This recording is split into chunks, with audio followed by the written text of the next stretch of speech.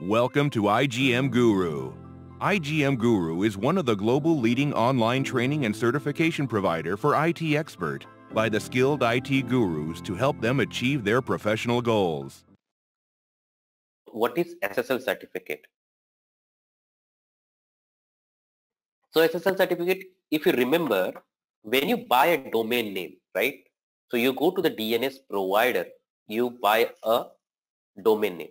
To secure that domain name, right, we need to create a certificate for our domain. So for example, let's say tomorrow I wanted to say I am a MuleSoft.com.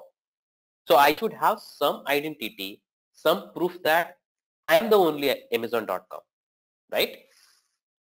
So what happens? CA are available throughout the world. Those CA, they will give a authority certificate. So you need to provide some information to them. They will give you SSL certificate. Now that SSL certificate will be applied on our server. Okay. So whoever wants to connect to our server, that certificate will be shared with them. Okay. And then communication, during the communication, that encryption and decryption happen with that certificate. Is that clear? In nutshell, I'm talking about. So security is again an ocean. We are trying to discuss a few drops from there. Okay.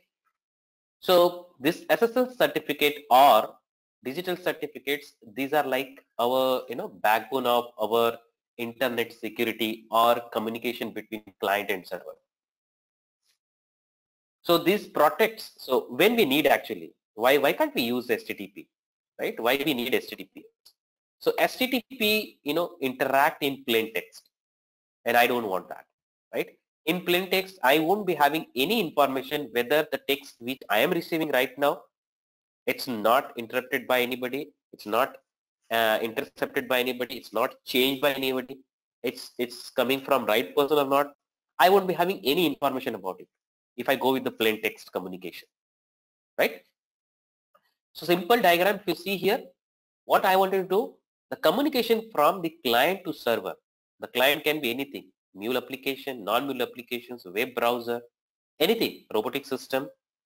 So when the request initiated by the client, when it reaches to server, and when server generates a response, and when that response reaches to the client, that has to be encrypted.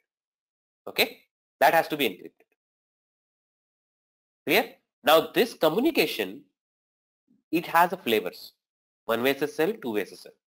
Okay, so we'll see that in detail. You can stop me anywhere. Okay, so SSL or TLS. Okay, again yesterday's class I said, right, SSL and TLS will be using interchangeably. So TLS is actually successor of the SSL. So this SSL or TLS, it works on three principles.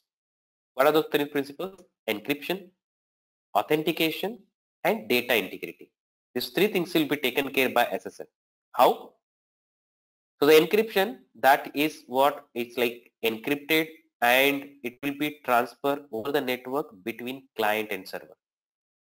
We'll see what all things involved in encryption. Authentication is like the data to be transferred to the right person, and it's getting transferred from the right person. That has to be validated and cross-checked. Data integrity, whatever data transmitted to the person, okay, whoever is receiver, that data is not tampered, it's not changed by third person. Third person could be hacker, intruder, and blah blah blah. I'll call those names. So these three principles will be involved whenever we are talking about TLS or SSL. Thanks for watching the video. For full course, please visit www.igmguru.com and enroll today.